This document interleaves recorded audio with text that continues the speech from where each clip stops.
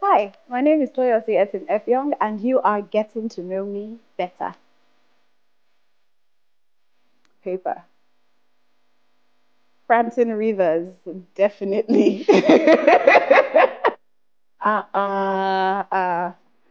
Please, I respect my elders. I'm very respectful, highly respectful. So I will be saying both of them. Hmm. I feel like I have moments for either. You know, short stories, you get straight to the point. You know, you go through the prose, you know, the beginning, the middle, the end. Novels, you're on that book for like days. But I like a good novel. I like a good novel. So I'll say novel. Non-fiction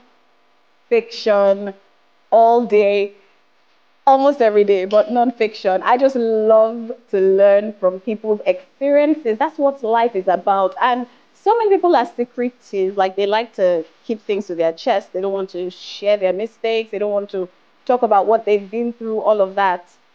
If you find somebody who's willing to share, who's willing to express themselves, talk about their mistakes, please read, you know, read what that person went through, and you may be avoiding the same mistake.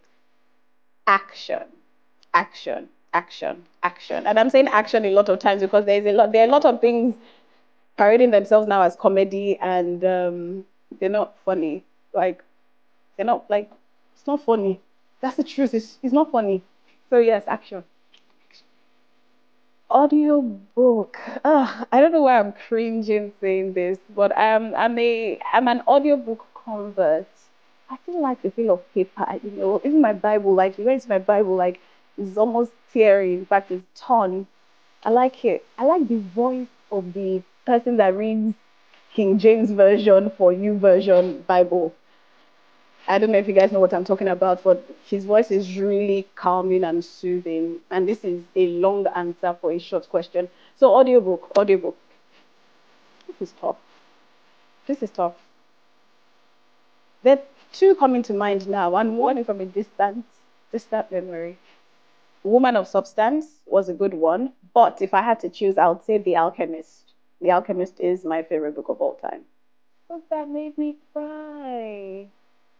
All those Daniel Steels of 1990 something. That woman would just write, and yeah.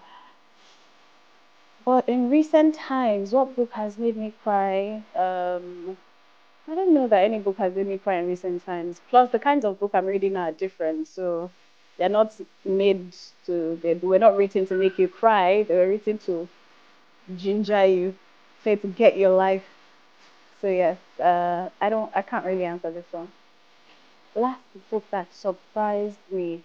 My book.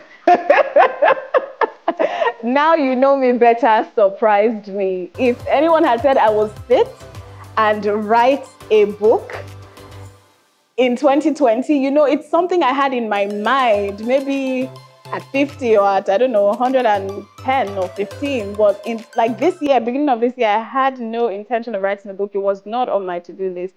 So a book that has surprised me the most is my book, Now You Know Me Better. And I hope you've read it. And I hope you like it.